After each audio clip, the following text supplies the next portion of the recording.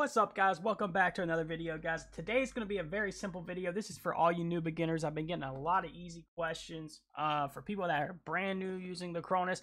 So today I'm going to go back and just show you how to install it and set it up from the beginning, right?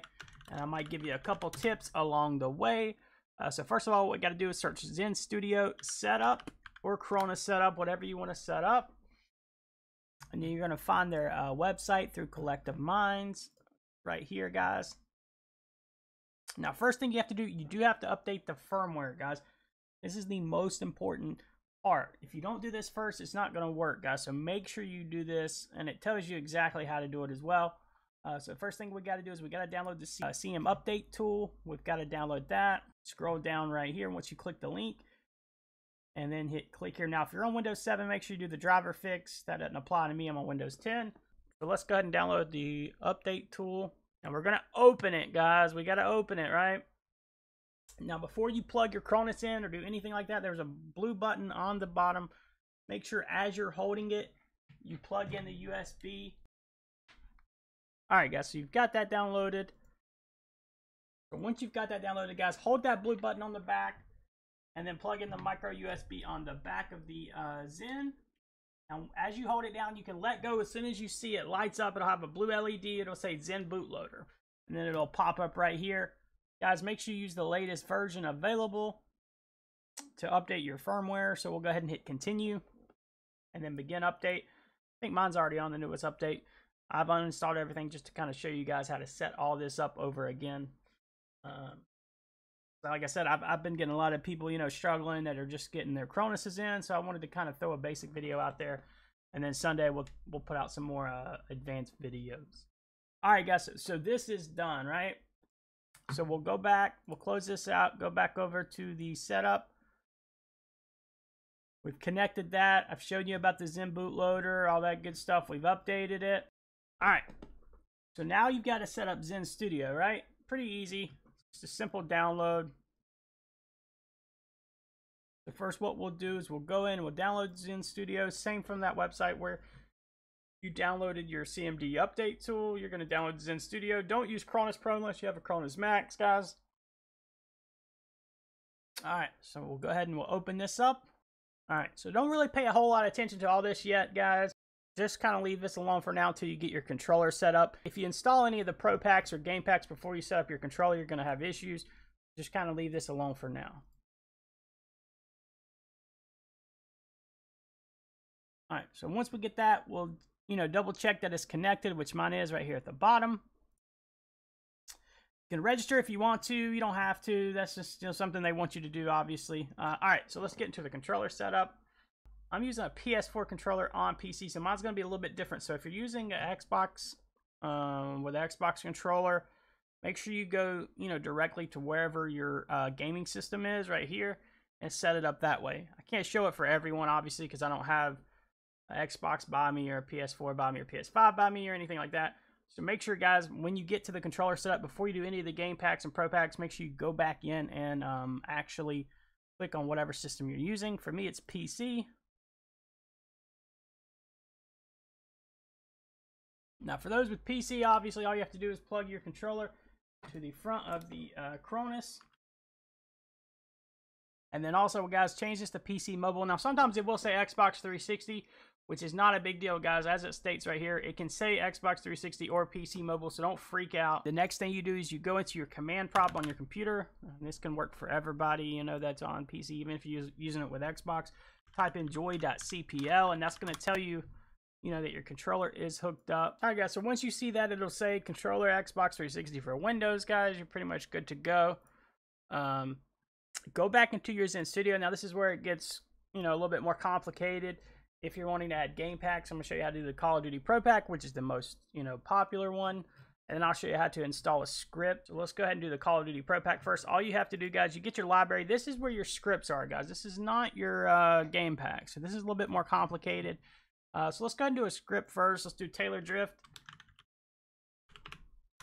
I'll just search it at the bottom. And then a lot of times what you want to do, guys, is you want to go to the version that's the latest version and go ahead and download that. All you have to do is hit save right here. Now, I will say this, guys, and a lot of people do not want to go through this, but I will say this, everybody, make sure you kind of read how to navigate through this menu. It's impossible how to tell you all to do it on every different script and everything like that. So if you're wondering how to navigate through the menus, guys, everybody that downloads this, go ahead and read through the instructions here. It's very, very simple to get into the menu in itself. You're just going to hold L2 and press options. Now for the game pack, it's going to be a little bit different. So you adjust certain values, like say if you want to adjust the aim assist intensity or the radius and things like that, which I've done previous videos on, you do have to hold the left trigger as you're selecting things on the D-pad to actually change some of the other values. So you can't just, you know, go up or down. You have to actually hold the L2 and D-pad, whatever direction you want to adjust that value to actually get into it and change some of those settings. All right, so regardless of that, everybody, let's go ahead and hit save. Now, I usually right click here and save it as something else so you have it saved to your PC. We'll do like TD new, whatever. And then you'll see TD new right here. And then all you have to do is go over to your programmer tab up here at the top. Find this little guy on the left. This is where you save all your scripts. Okay, so I saved 2 of them. So that's why there's 2 here. It doesn't matter which one you use. If you've saved an extra copy, it's not a big deal. All you have to do then is click and drag to whatever slot you want. Boom, right there. And then normally we would just go ahead and hit play, but I'm going to show you how to install a game pack as well. The same thing if you want to do a game pack, guys. All you have to do is go into your programmer. Now, instead of being right here where your scripts are, you're going to go up one to Zen, and these are all your different game packs for all your different games. So this applies to all the games that you want to use it for, not just Call of Duty or Warzone. You know, there's Battlefield, NBA 2K, FIFA, all that, even Fortnite. So we're going to do the Call of Duty Pro Pack. Once we find the one we want to click and drag it to whatever slot we want it in. Now, this is very important right here. This I'll go ahead and go through real quick. Make sure you match all these to your in-game settings. So I play on 7.7 sensitivity, 0.06 dead zone, and the game is going to be 6 here, guys. Default layout and standard curve type. I do recommend if you play on linear dynamic, try it on standard first. Sometimes it even works better, even though you're playing on linear, to have it on standard. Global mods, I just did a video on that. Go check that out if you want. Scrolling on down, of course. Aim assist intensity. Now, this is where you get that snappy aim. I usually turn it down or turn it all the way off. Anywhere from 12 to 15 is what you want to start off with if you want to use it. Now, the higher you go, the more your screen will shake, so be aware of that. So we're going to leave it at about a 12 or a 13 right now, just for the sake of this video.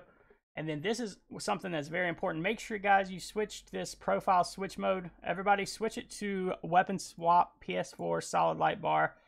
Or if it's on Xbox, it might be a little bit different. But this allows you, when you change your weapons, it'll have your green LED on your controller for your primary, and red will light up for secondary. And this is where you set up your weapons, guys. So like I use a kilo, let's say, usually about 104 to 108 is the right, you know, recoil value, depending on what attachments you use. You'll adjust this in the game, and all you have to do to adjust it, is hold down left trigger, down on the D-pad, and then adjust with RB1 and LB1 as you're holding down the D-pad and the ADS trigger. You can tap to go up and down with the top bumpers on your controller, and then adjust the recoil value, or you can just go in here and adjust it. Sometimes I'll just go in here because it's a little bit easier. Now, I will say, everybody, if you're having trouble, say your gun is still going up, that means you need to increase this anti-recoil value. If your gun is pulling down, then you need to decrease it, if that makes sense.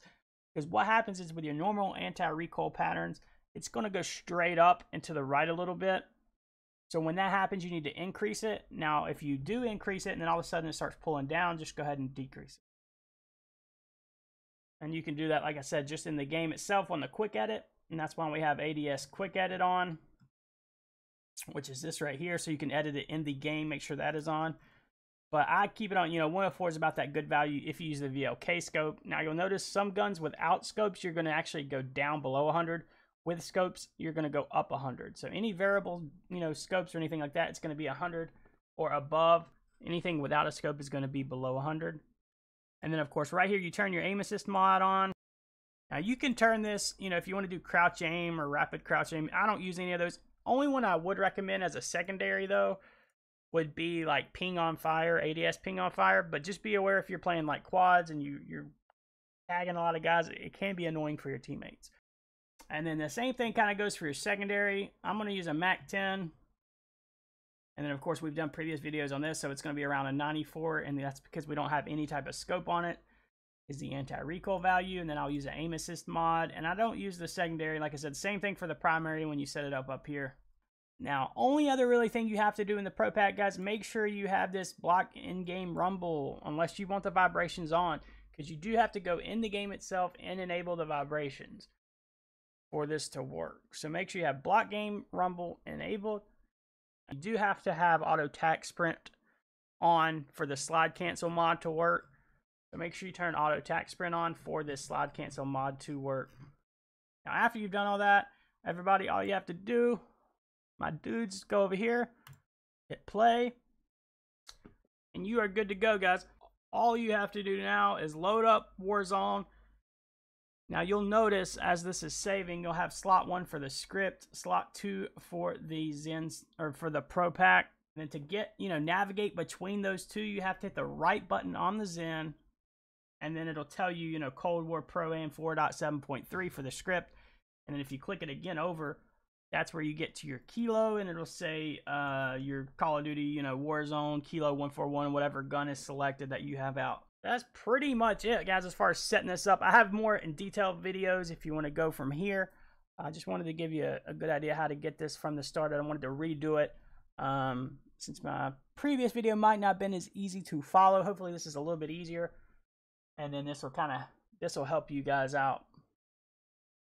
Now if you enjoyed the video, guys, go ahead and hit that like button. Make sure you hit that sub button. We are going to do more advanced videos as well, like this weekend. Those that have been using the Cronus for a while, but since there's a lot of beginners, I've been getting a lot of questions. I wanted to throw another basic video out there, and I'll kind of give you a couple tips while we're just kind of staring at this screen. Now, as far as paid scripts goes, guys, I wouldn't use them. I don't think they're really worth the money, to be honest, because a lot of those scripts are just knockoffs of the free scripts. I wouldn't really pay for any scripts or anything like that. I have done a video on the Taylor Drift one, how to get into the options and navigate through the menu, so go back and check that video out if you're wanting to know how to adjust all those settings. But that pretty much does it for this video, guys. I appreciate you guys stopping by. Drop a like, hit that subscribe button, guys. We have now hit over 650 subs. We will be doing another giveaway at 1,000 very soon, guys, so make sure you're subscribed so you have a chance at that giveaway. I appreciate all the love and support. You guys have a great day. We'll see you on the next video. Peace.